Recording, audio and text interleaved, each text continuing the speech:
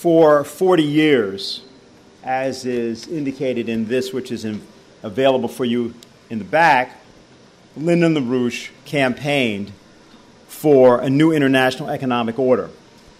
And over the course of that 40-year period, particularly the last 25 years, last quarter century, that campaign took a very specific road after the fall of the Berlin Wall.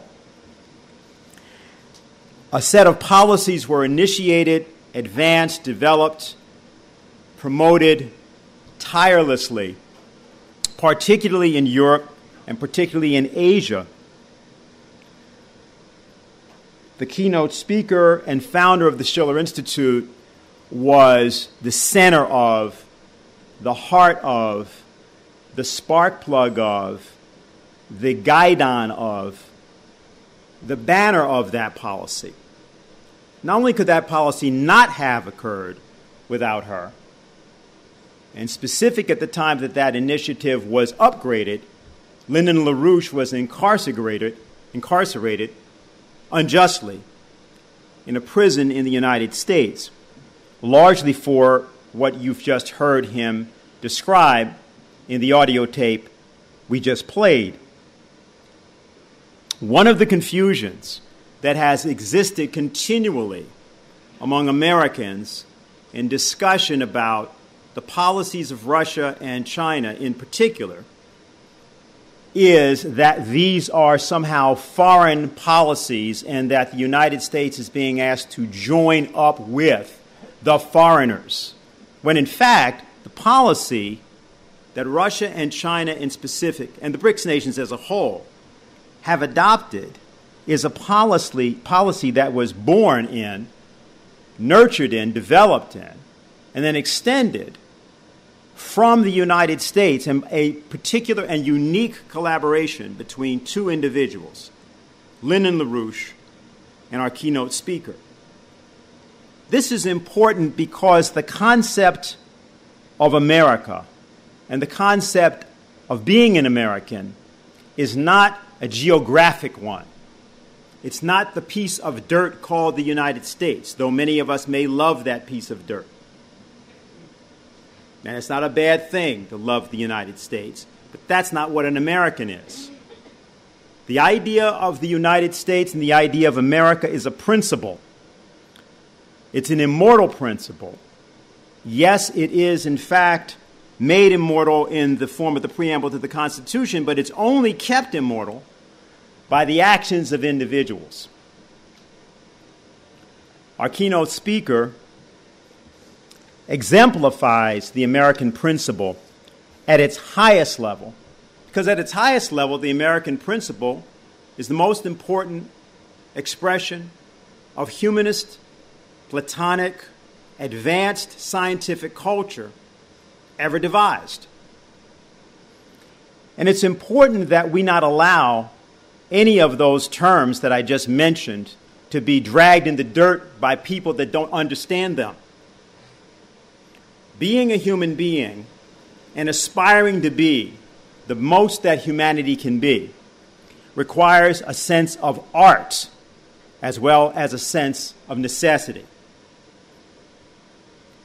And in the founding of the Schiller Institute, in the basing of the American Initiative for Economic Justice and Development in the bosom of poetry, our founding speaker added an essential element that was missing in the United States, which has allowed us to impel a process worldwide that no one else could have accomplished. So it's always my honor, and particularly today, at this time of the President's Day holiday, this is a person we would be running for president except for technical reasons. I'd like to introduce Helga LaRouche.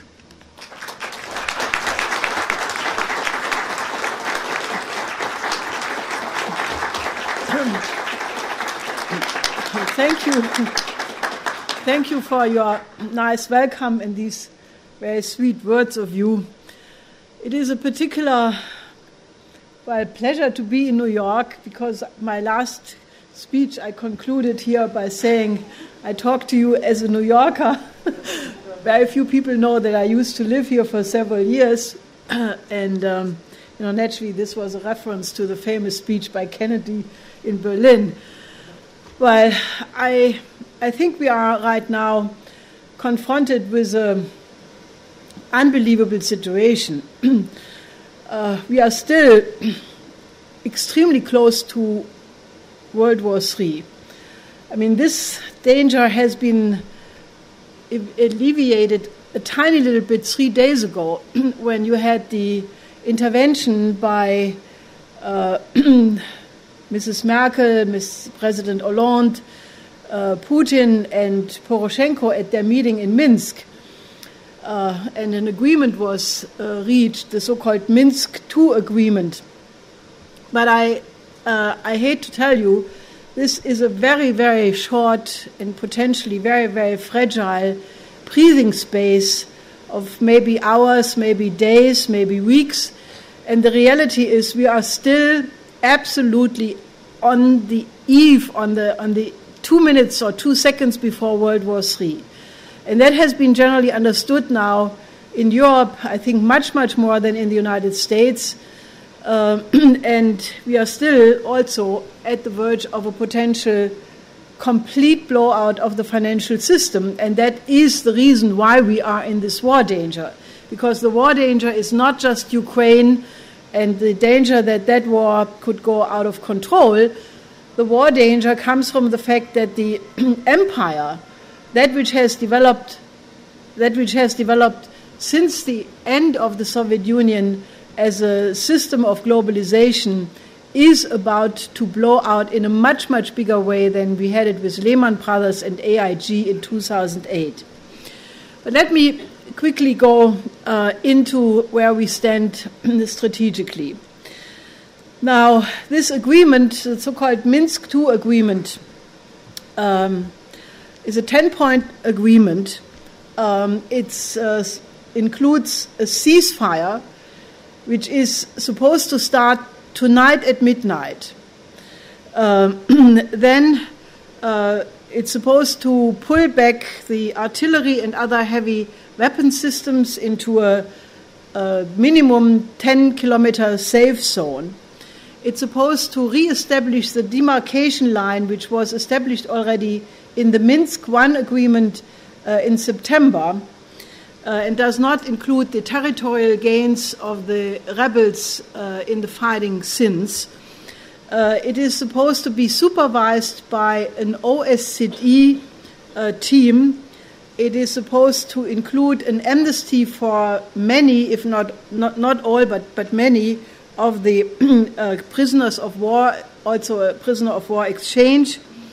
Kiev, the government is supposed to restore the wages, pensions, and the banking system in East Ukraine. And it will give special status of autonomy to Donetsk and Lugansk. And basically all foreign fighters are supposed to be pulled out.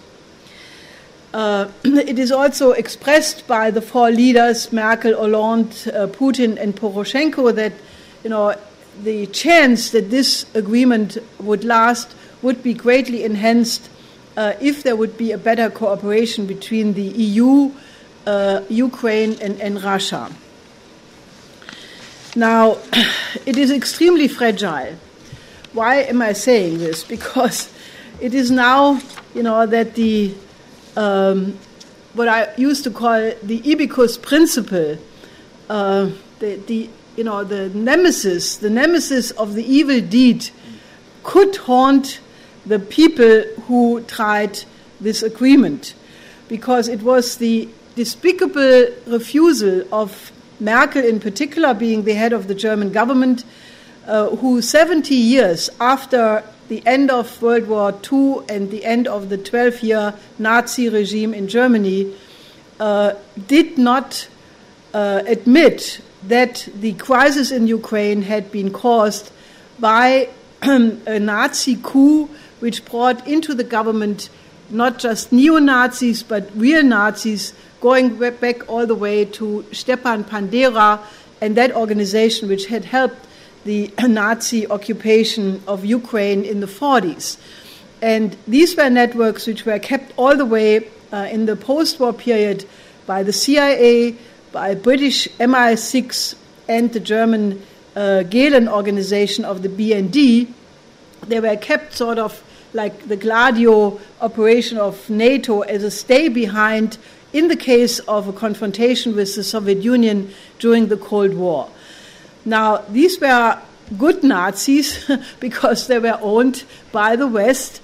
But then, in the evolution of the Maidan, they made a coup on the 21st of February, and that was not recognized by Germany, France, the United States, the British, the EU. They all went along with it, and they all pretended that this Ukrainian government had been a legitimate government, and that, basically it was okay to work with them.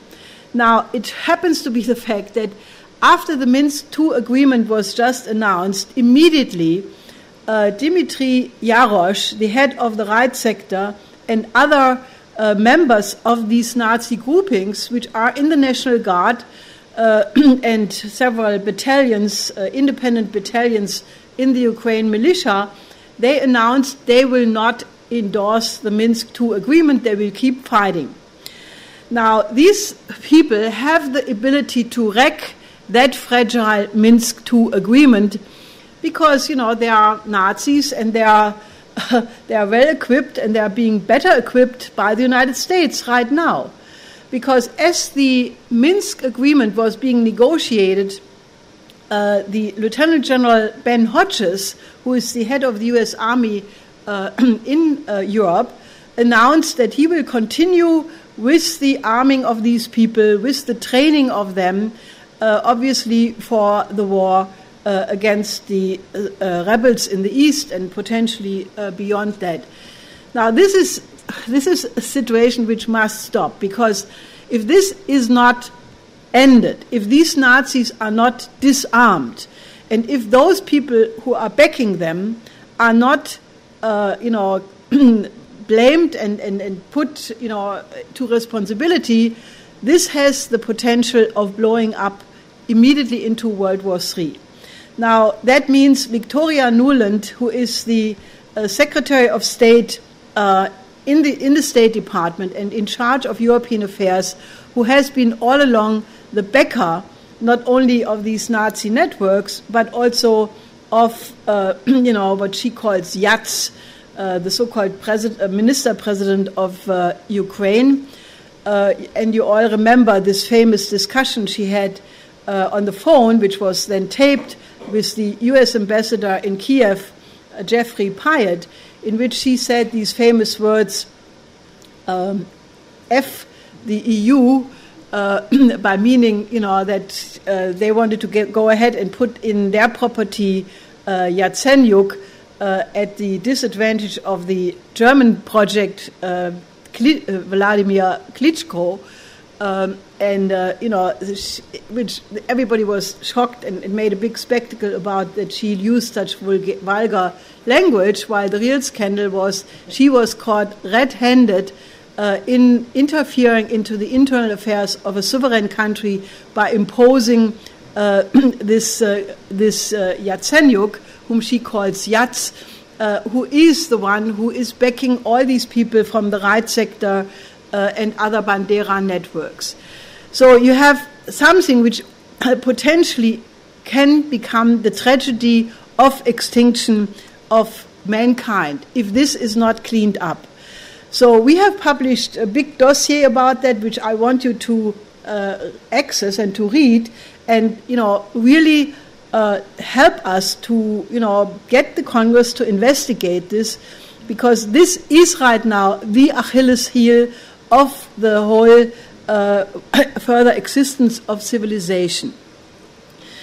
Now, I just returned from a 2-week trip to Germany and also Denmark, where I had a series of events to do essentially what we are doing here, to try to mobilize more people to the reality of the strategic situation.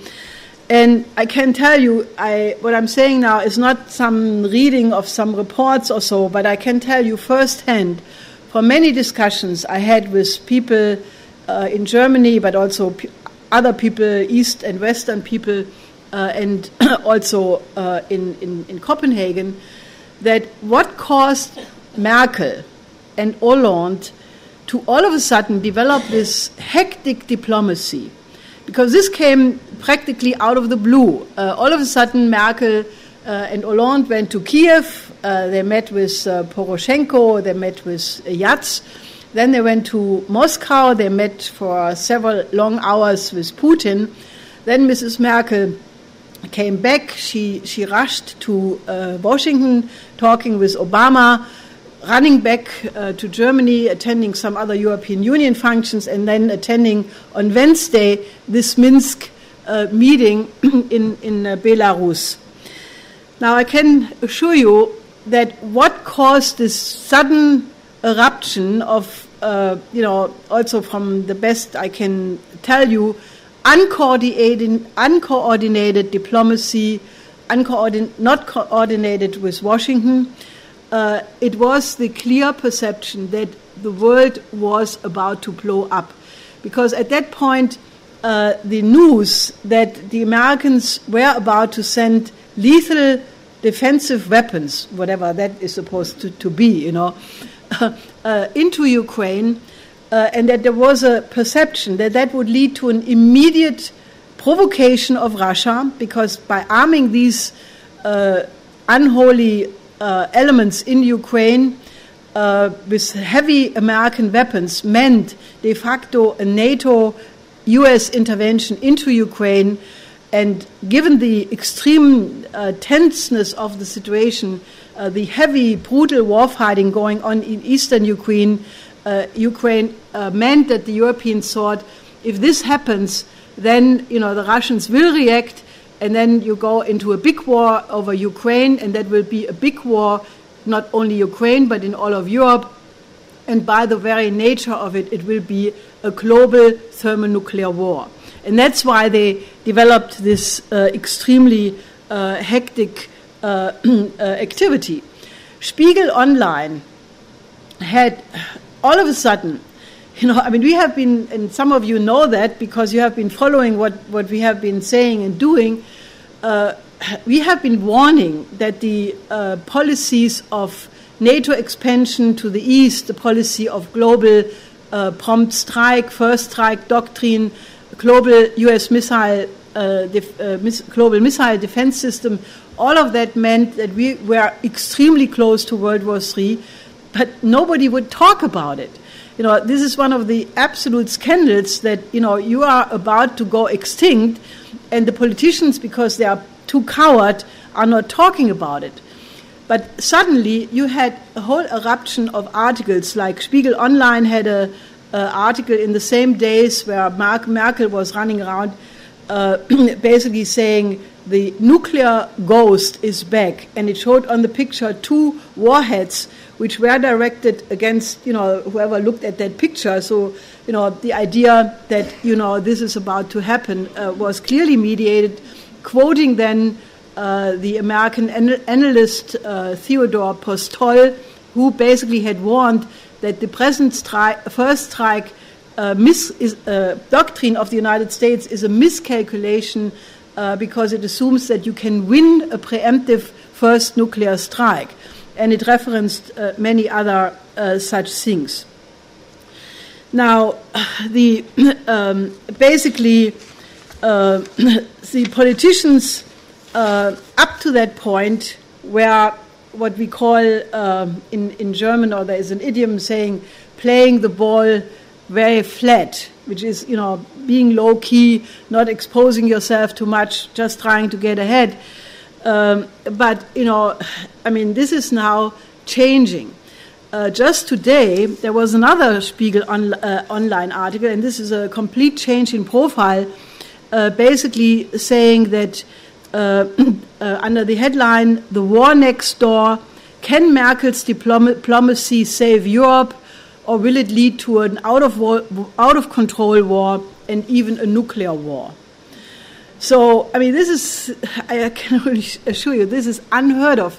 But still, you know, as compared to the immediacy of that danger, that we are at the verge, maybe minutes, maybe hours, maybe days away from the extinction of civilization. You know, we're not talking about some war. We are talking about if it comes to a nuclear war, using the entire arsenal of all the nuclear powers in the world, because it's the logic of nuclear war that will happen, then nobody will be left. Mankind will be extinct. And the fact that that is not being discussed is something we have to absolutely change. Now, behind closed doors, a lot of people admit that the situation right now is much more dangerous than during the height of the Cold War, and that includes the Cuban Missile Crisis, because at that point, even, you know, when the Cuban Missile Crisis was at the absolute maximum, you had a private, secret communication between Khrushchev and Kennedy. This is now recently published that, you know, they communicated, and it has been acknowledged in the recent period by several analysts and experts that that kind of code of behavior does not exist between Obama and Putin. They do not communicate. There are some telephones between the military, the Russian and the American military, but as some of these people who are very much involved in this told me personally, they do not know that what the military are talking is backed up by the political leadership. And that creates an area of absolute extreme worry. But in France, in Germany, in Italy, and other countries, there is right now a behind-the-scenes discussion, which only comes up a little bit. Should Europe assert its own interest or go up in a nuclear war? And that is a new phenomena. It's like that the entire foundation of, you know, the post-war transatlantic alliance is crumbling. And when Vice President Biden, in a recent occasion, I think it was the Munich Security Conference, almost, you know, magically repeated, you know, there is no split in the alliance. Merkel and I are on the same line. Then that was a very meager attempt to cover up this situation. Now, it is interesting because the former Chief of General Staff of the Bundeswehr, of the German Army, General Kuyat, just a few days ago, 2 days ago, appeared in a very prominent talk show in the first channel German TV, where he said that, you know, the Ukraine breathing space, which has been gained since, you know, that was 1 day later, since Wednesday, can only be solved if the United States, changes their profile. That only if Obama would sit on the same table with Putin, and that they would agree on both, the Ukraine solution and the general change in the strategy, could there be a calming down of the situation? The Ukraine has to agree because, or it would affect the Ukraine because of the strong dependence of Ukraine on the United States, because this Ukraine Kiev government is a US-sponsored government, and Russia because only if Russia and Putin in particular has the feeling that they are being recognized as a co-equal world power with the United States and not in a disrespectful way called a regional power, like Obama recently did, which Kuyat said is ridiculous. Any country which has ICBMs, nuclear warheads on ICBMs, is not a regional power. So he said also, in order to set the record straight, that Russia never wanted to directly intervene in Ukraine militarily, If they would have chosen to do so, the conflict would have been over in 48 hours. If they would have wanted to, they could have occupied Kiev in a matter of days. And basically, he also pointed to the fact that despite the strong elements of the Nazi components in the militias and in the National Guard in Ukraine, that the Ukrainian army is in a completely desolate state, and it would take years to get them to be an effective fighting force. So, as I said, right now, despite the Minsk agreement, Lieutenant General Ben Hodges said he will not slow down the proactive deployment of the U.S. military in the Ukraine, and the NATO forward basing of headquarters in Poland, in Szczecin, and the transference of a battalion of 600 paratroopers from Vicenza in Italy of the 173rd Airborne Brigade to train the Ukrainians there is also going forward. Now, to just repeat, they intend to train the National Guard, the Right Sector, these Nazi groupings which openly display swastikas and other Nazi symbols. So that is what we are dealing with, and I think we have to cause in the United States a real discussion that this is what the war danger constitutes, and if it's supposed to be stopped, then that has to be stopped. And these Nazis have to be disarmed. I don't care how. They have to be disarmed by the U.S. troops, by the OSZE, by the UN. I don't care how, but they have to be neutralized. And there will be no solution to the Ukrainian potential trigger of World War III until that is done.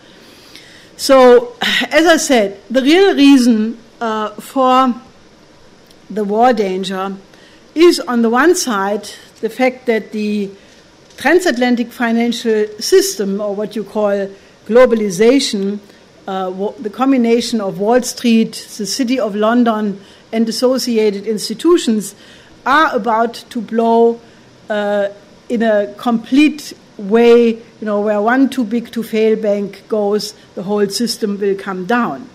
And that is why it is absolutely true that when Putin said that if it was not the Ukraine to find a point of conflict, they would have found some other pretext for the confrontation.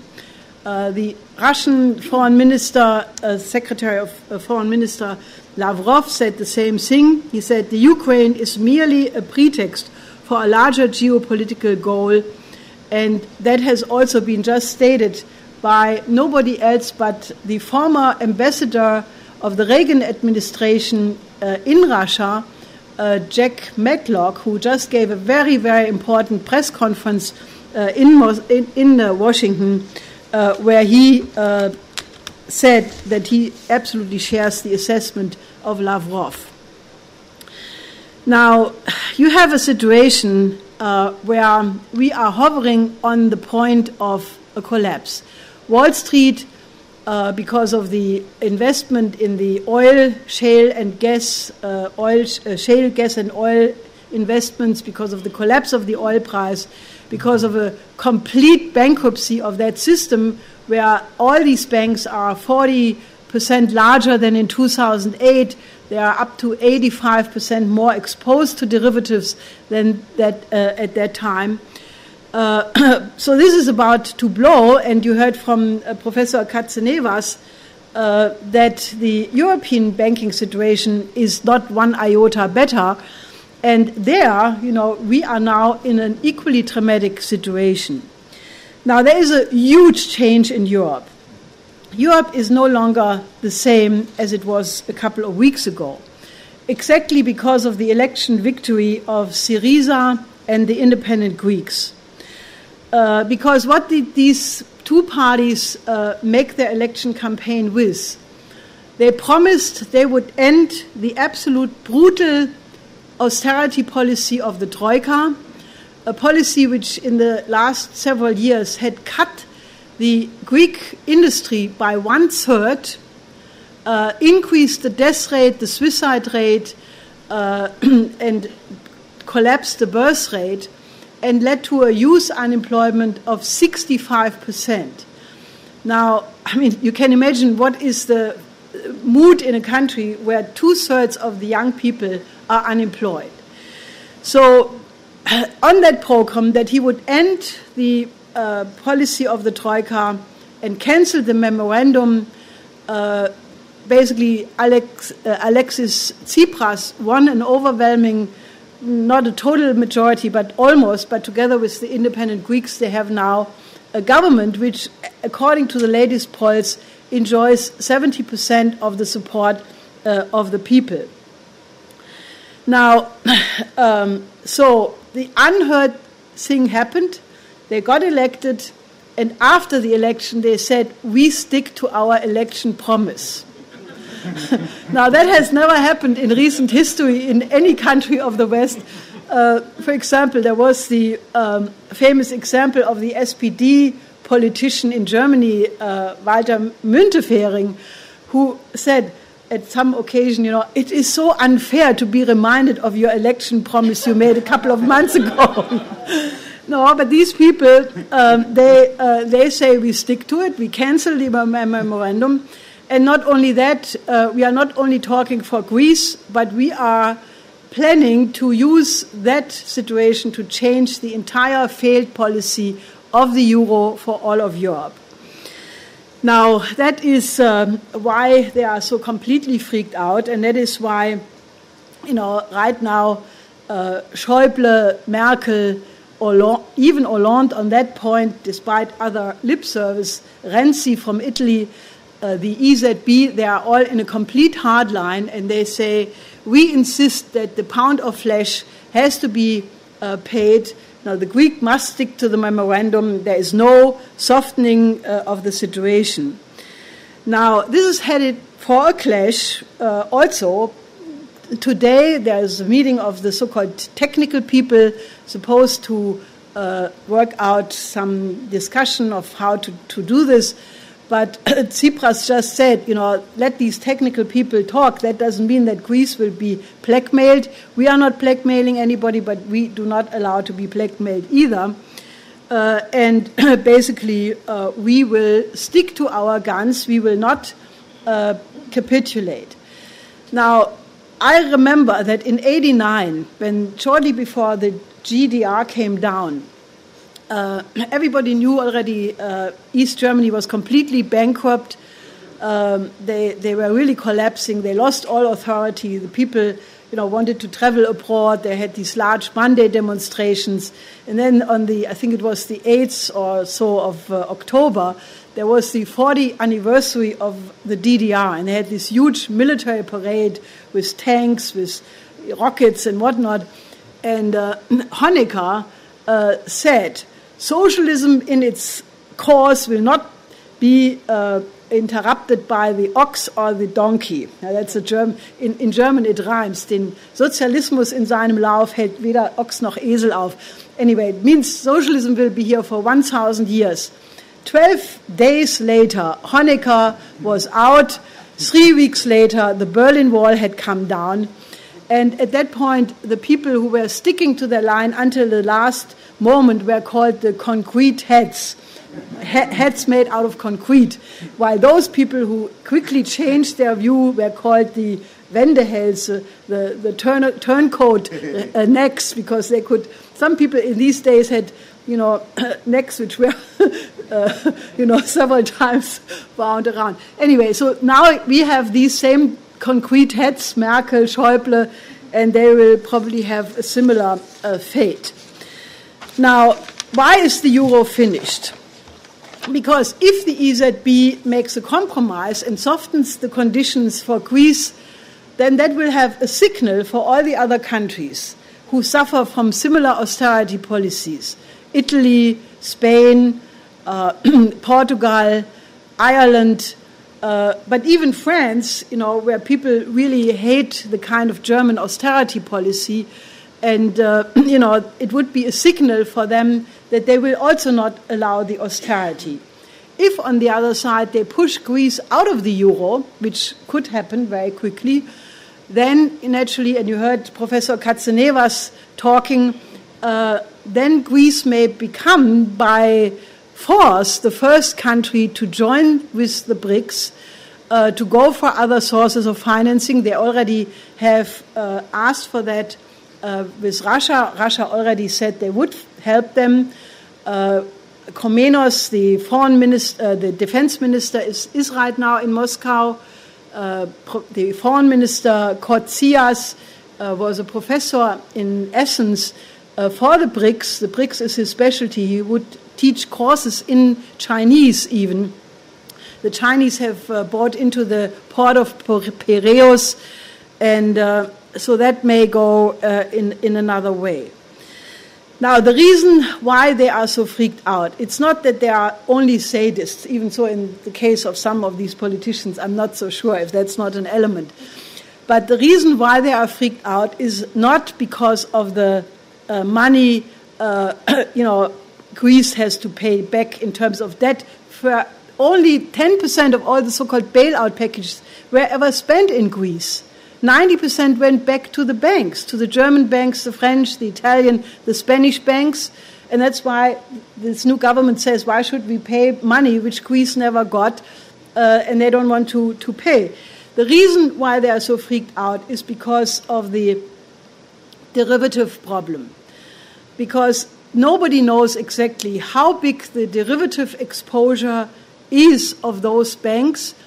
And if they would basically cancel this regime, it would not only touch the European banks, it would also probably bring down the American banks as well, because in this whole bailout procedure, you had a swap agreement between the Federal Reserve and the European banks, and when all of this quantitative easing was going on and all this money printing, a very large percentage of that money, maybe half, went in reality to the European banks.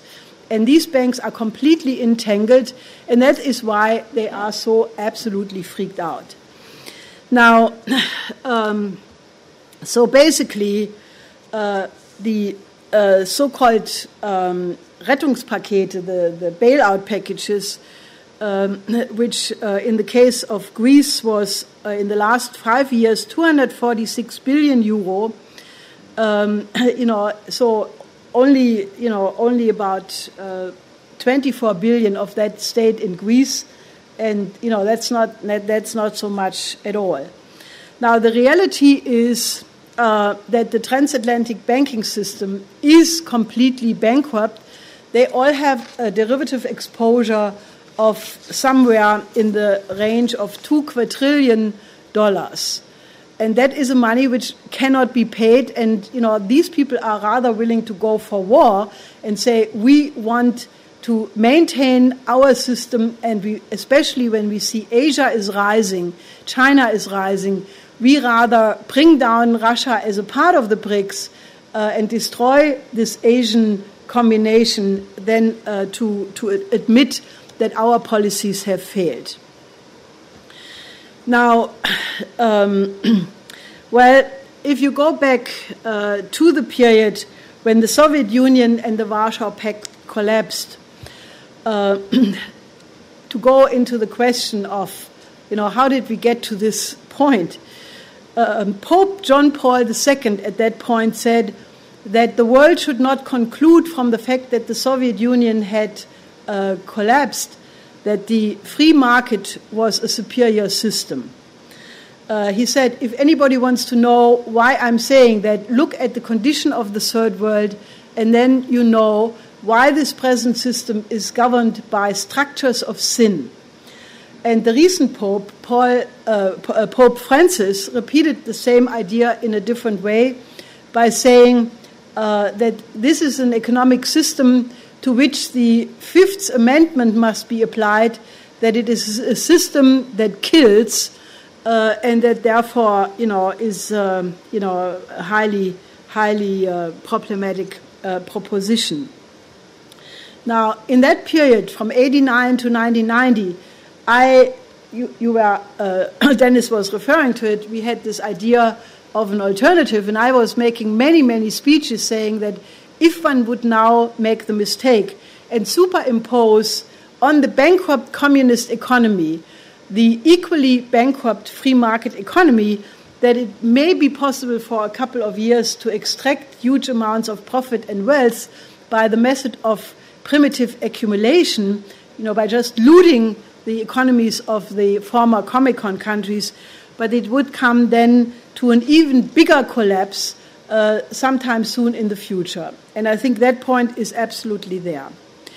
Now, unfortunately, people didn't listen to John Paul II, because at that point you had in the United States the neocons who were convinced that they had won the Cold War, that the Soviet Union had been defeated, that they did it, and that their system was a superior system. Now, in that arrogance, they created something which was called the Project of a New American Century Doctrine, which was invented in 1997 already, and which was then the basis for this idea of spreading a world empire, spreading globalization up to the point where no country which would oppose this system basically was allowed to stay in place. Now, so at that point, the historic chance which existed at the point of the collapse of the Soviet Union to create a new peace order, because the enemy was no longer there, communism had vanished, that chance was missed. And it was also failed to include Russia into any new agreement. The contrary happened. All the promises which were given basically in the period of the collapse of the Soviet Union, in the negotiations between Bush and Gorbachev, and were given to Kohl and Genscher, basically that if Russia would let go Eastern Europe free, not react with tanks or not react with violence, then basically there was the promise that NATO would not expand to the borders of Russia. Now, that promise obviously has been broken many times and frequently and again. And at that point, Russia was, you had the turbulent situation, you had Yeltsin, but Russia was not hostile to the idea of an independent Ukraine. And still in 1994, the Budapest Memorandum was giving security assurances, and this so-called Budapest Memorandum was undersigned by the presidents of Ukraine, the Russian Federation, the United States, and Great Britain, and it was signed on the 5th December 1994. What it included was the idea that Ukraine, which in the Warsaw Pact had been also a heavily nuclear-armed country, would give up all its ICBMs and totally dismantle all its nuclear weapons and receive guarantees in return for its political independence, and that none of these weapons would ever be used against Ukraine except in the case of self-defense, and that the West would also refrain from economic coercion.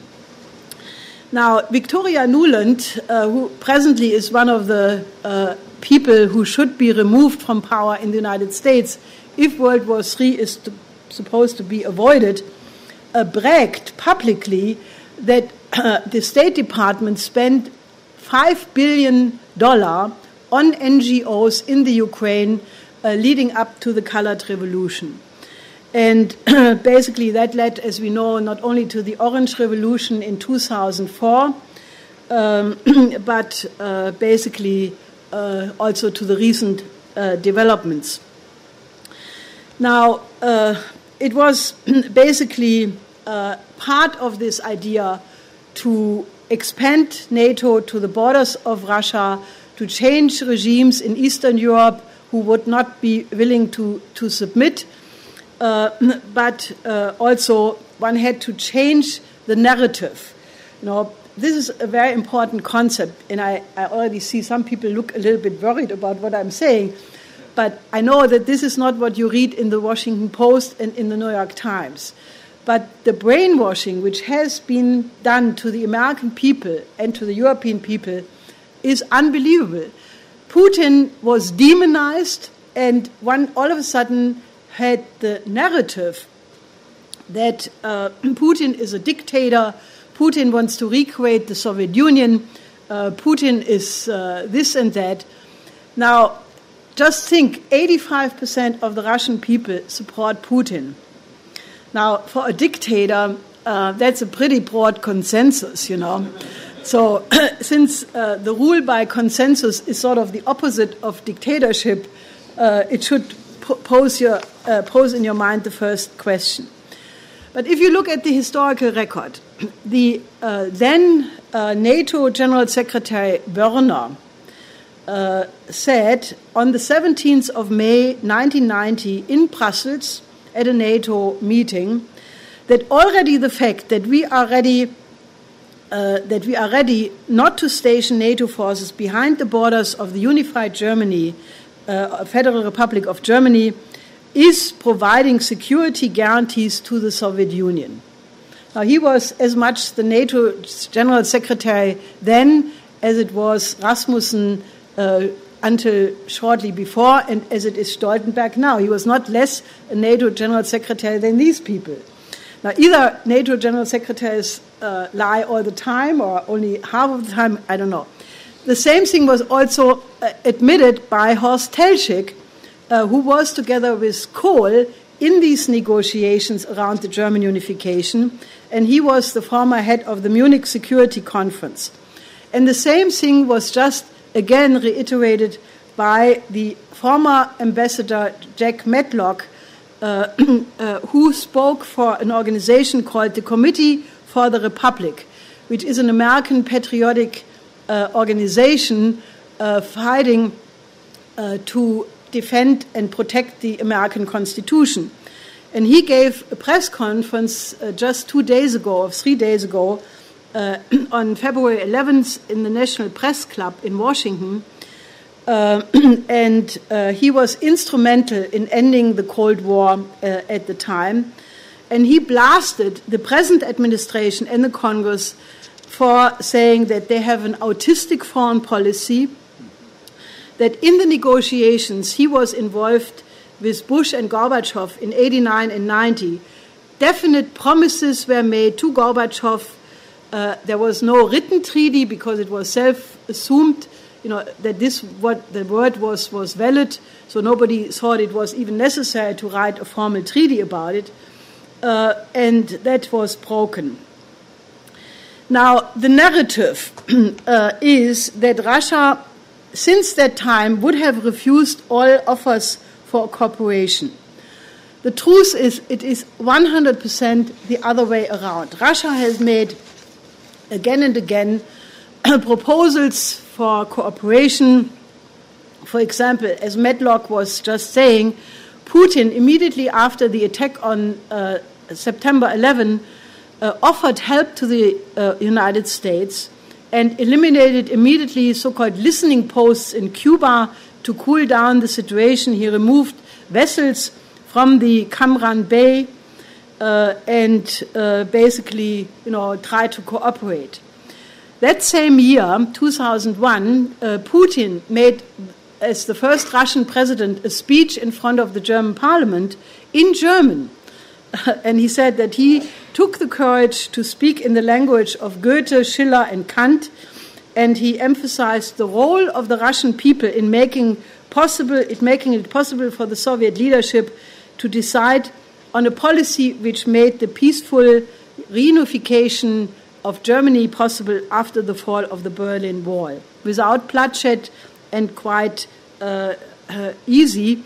And one has to note, I want to remember that it was Russia which fought the great patriotic war against the Nazi regime, and they suffered tremendously. And for them to be so generous to say, we allow German unification because the Russian people have a deep feeling of friendship with the German people, meant that they had the very laudable they made a difference between Germans and Nazis, and that is not self-evident for everybody, and especially not for Hollywood, because my first cultural shock I experienced when I came for the first time to the United States in '73, and I watched some of the movies about World War II, where I thought, what country are they talking about?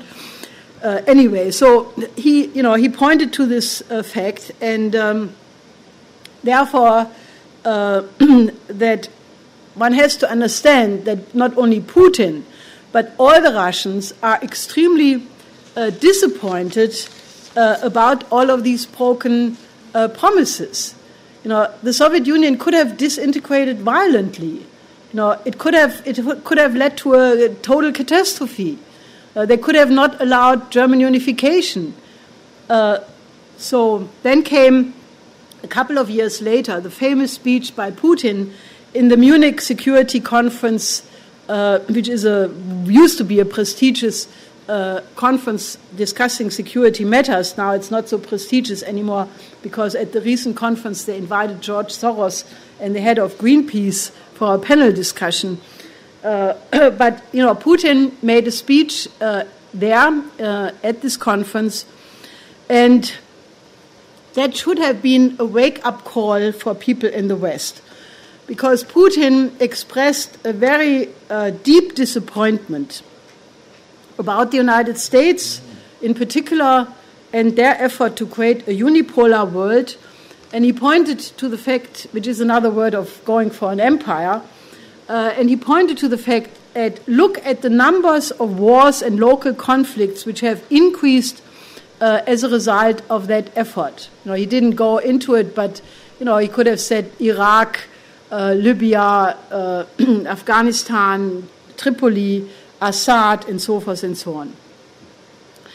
Now, the increase in the use of violence in international affairs, ever more conflicts, the lack of power to settle only one of them, the international law which has been violated again and again, and more countries feel insecure and as a result acquire weapons of mass destruction, which has created extreme dangers to the world.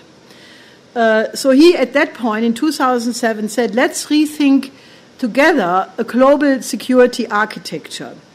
And he already then pointed to the fact that China, India, Brazil, Russia are all countries growing in importance, and therefore a multipolar world would be much more reasonable. And he made several proposals, for example, to create international multinational centers for uranium enrichment, which would be under strict international control, and thereby eliminating the danger that countries would try to acquire peaceful nuclear energy and then at the same also have weapon-grade uranium, enriched uranium, and that way you would solve the problem of non-proliferation. He also demanded a more just system of international cooperation, which would give a chance for the development of all countries, something which in the meantime has evolved to become the BRICS. Now, in Germany, today, if you challenge somebody who has the narrative about that Putin is a demon, he is being announced immediately as a Putin-Versteher. That means a Putin understander, somebody who understands Putin. And that is supposed to be the 2x4 argument that if you are accused to be a Putin understander, you are out. You are not being talked about anymore because the official narrative is that Putin is the demon. And the person has to be silenced instantly. And basically in Russia, on the other side, in the spirit of a patriotic support for Putin, they have now opened a souvenir shop which says Putin-Versteher. And they are selling T-shirts which have beautiful different pictures of Putin, Putin with a dog, Putin in some other gear, And then they have quotes. They also sell rings with the picture of Putin. And these are being sold tremendously. So I already thought maybe as a polemic against these narratives, we should open up an international chain of such souvenirs. Just, I hate it when people are stupid, and that may help.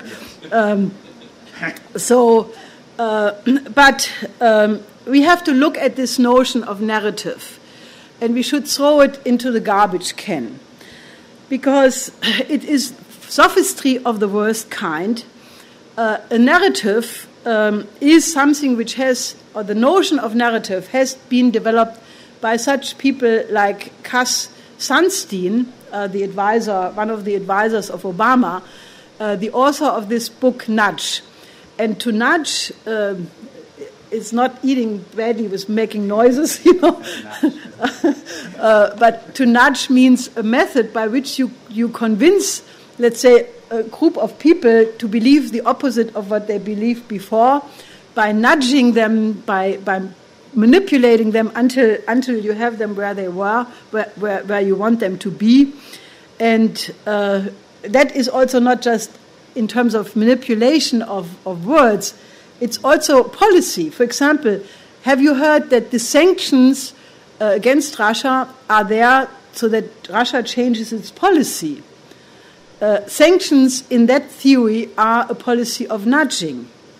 Now, in reality, sanctions are a policy of war that has not only been stated by Lavrov and Putin, but just now by the former Malaysian President Mahathir, that sanctions which have the aim to change the regime of another country are a form of war.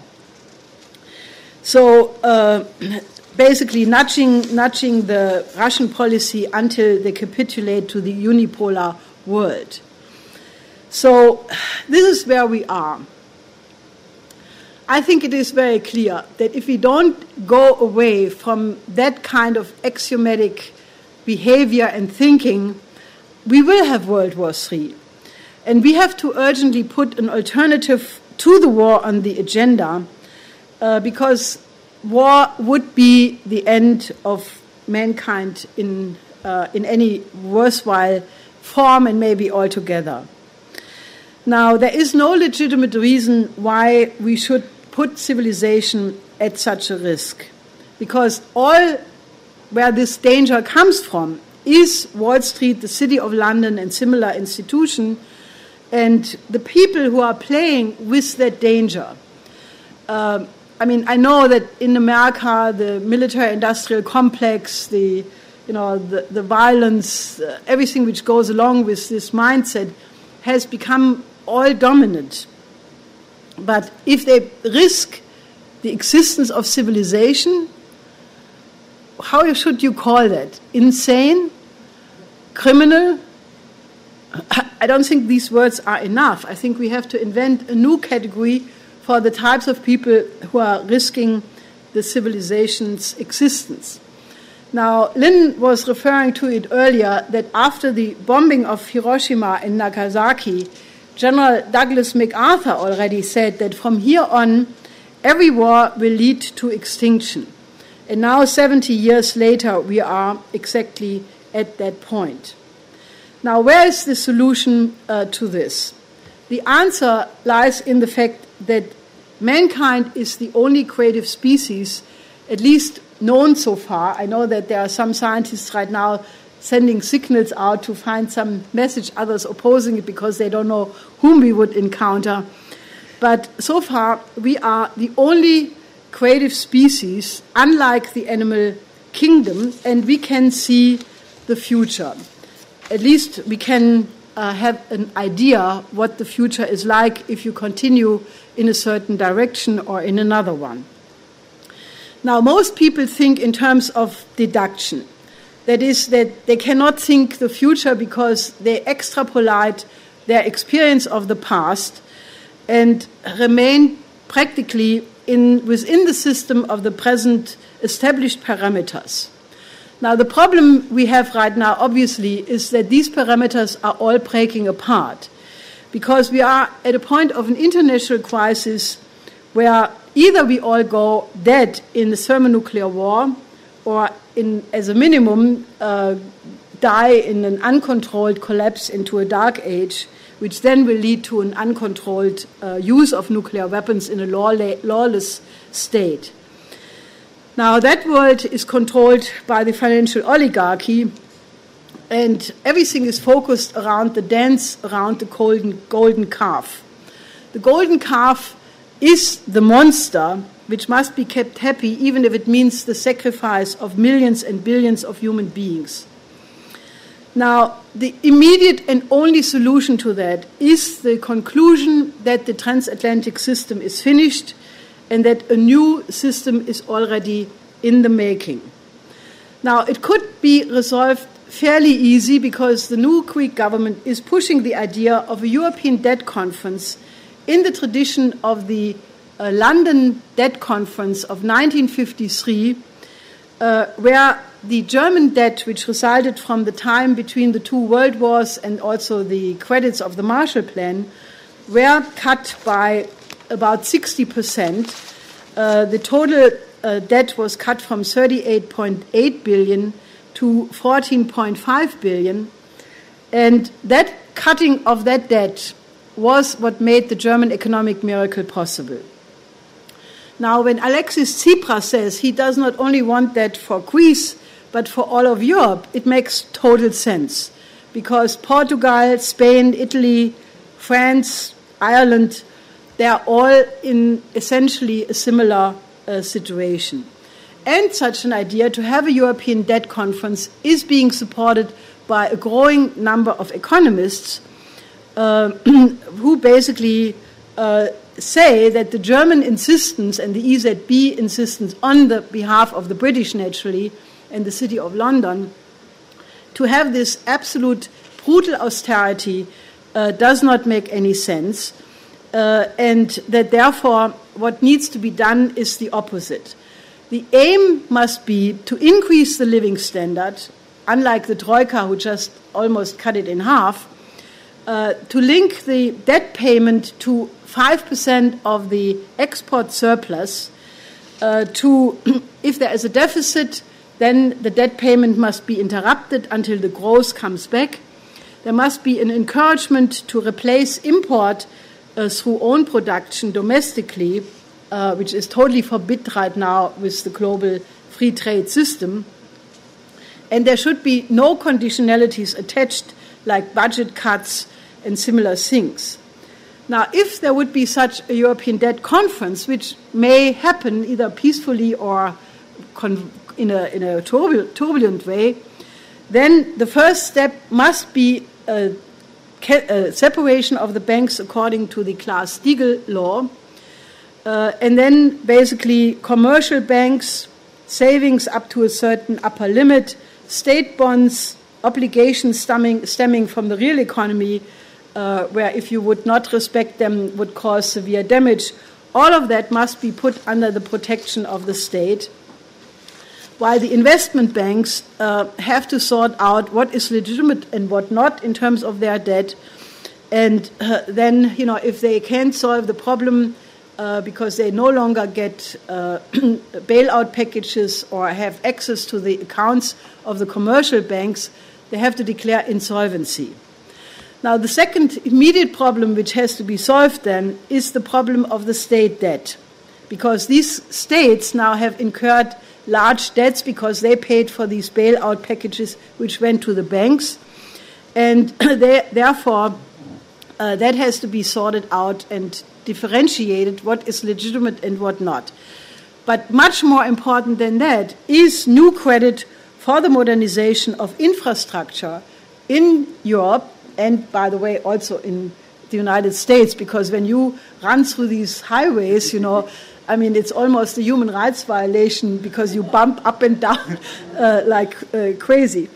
But there was everywhere in the transatlantic sector a complete negative investment in infrastructure in the last decade, and roads and bridges are collapsing. Just 2 days ago in Wiesbaden, the major bridge between Wiesbaden and Mainz collapsed. It just collapsed. and there is for 50 kilometers no other bridge where you can cross the Rhine and go to the other side. So this creates and they say they need 5 years to build. I mean, we have to get the Chinese to help. Well, what needs to be done then is a credit system in the tradition of Hamilton, and basically, one can use some of the unpayable debt as capital for a European investment infrastructure bank, which could be called EIIB, and that EIIB could perfectly work together with the Chinese AIIB, the Chinese Asian Infrastructure Investment Bank. And then basically immediately you could start producing again. There is no reason why that should lead to any kind of interruption of the economy. Because we have developed already in 2012, when it was clear that these troika policies would ruin Southern Europe, we wrote a program which we called the Program for the Economic Miracle of Southern Europe, the Mediterranean and Africa, which was consciously an extension of the Eurasian land bridge, and which has heavily influenced the Greek election campaign, among other things, because, we spread this massively in many languages, including in Greece. So the big question now is, will the euro survive this? Now, probably not. But this euro is an artificial currency where it would have been better if it would never have been invented, because it was the outgrowth of the same project of a new American century ideology, which led to this NATO expansion and encirclement of Russia.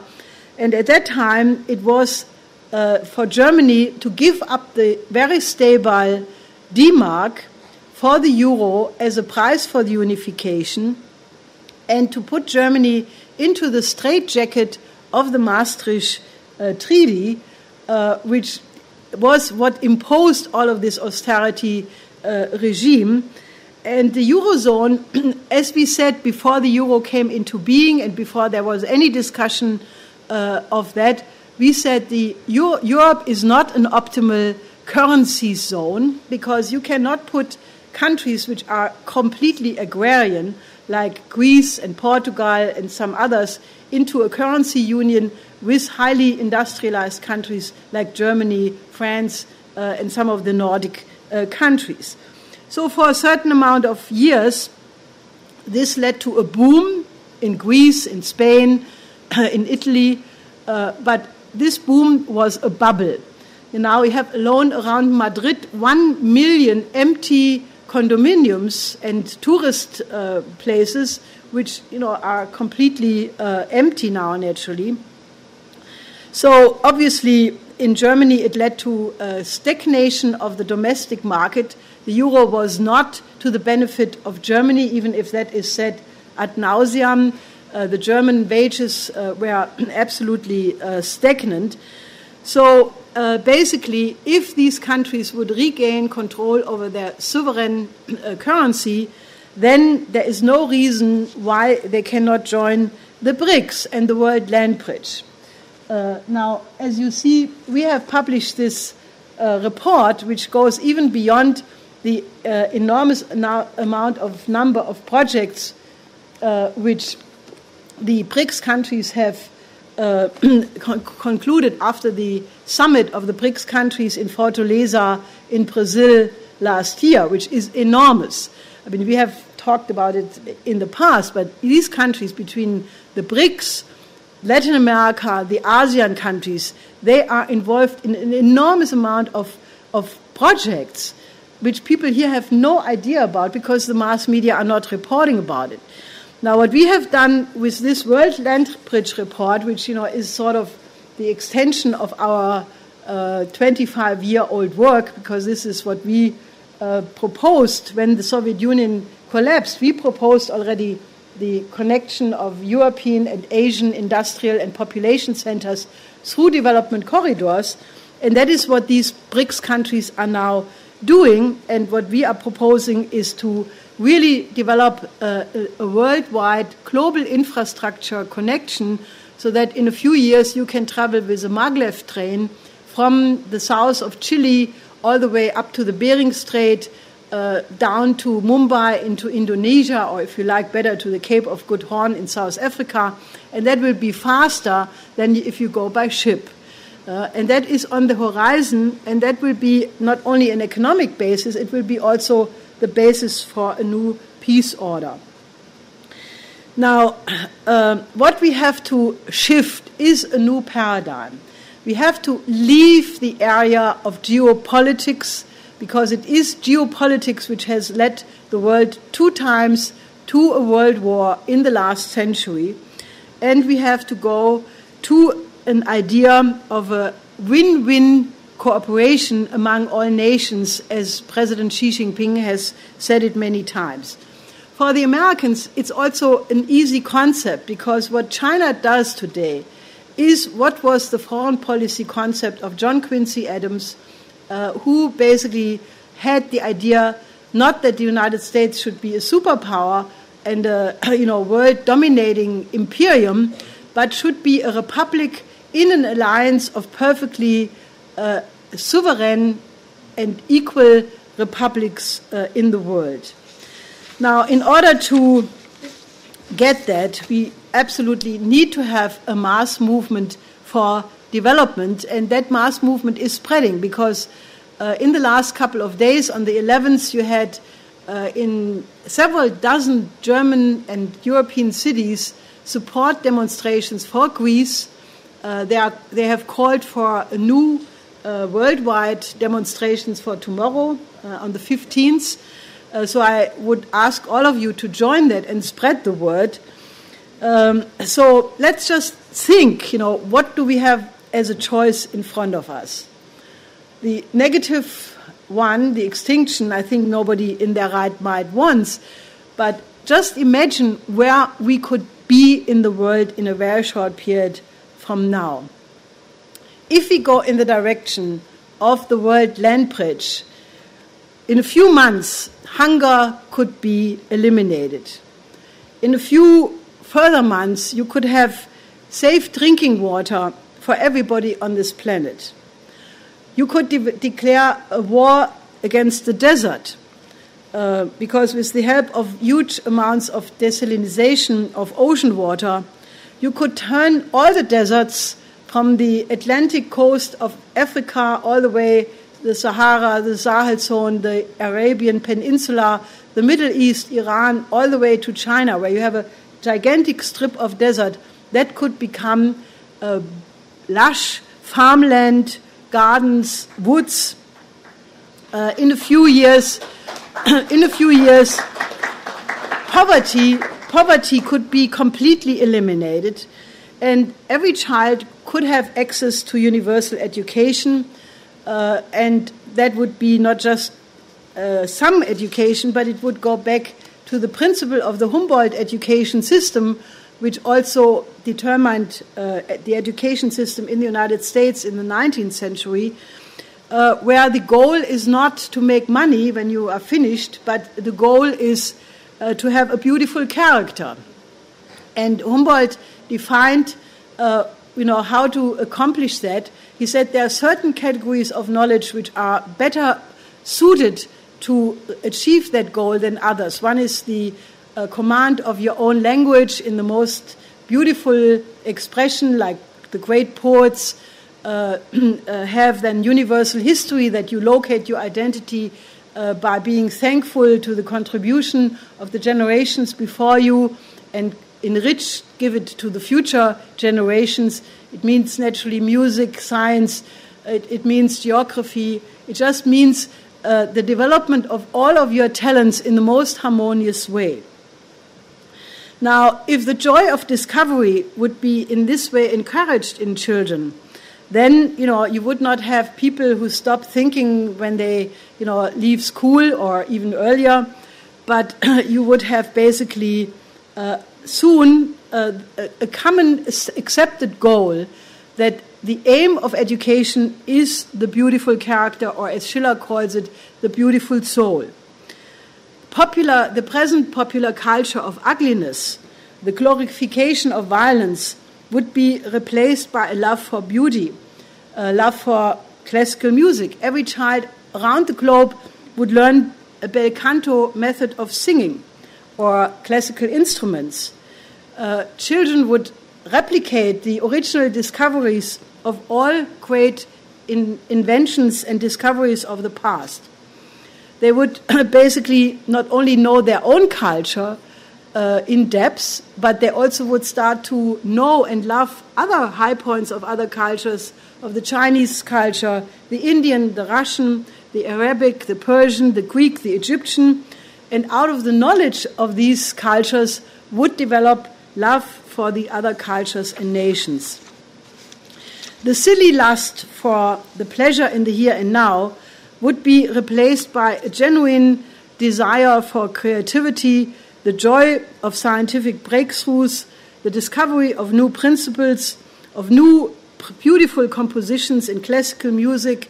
People would love to write poems, write new great dramas, and make also movies with intelligent plots, something which has not happened since a long time.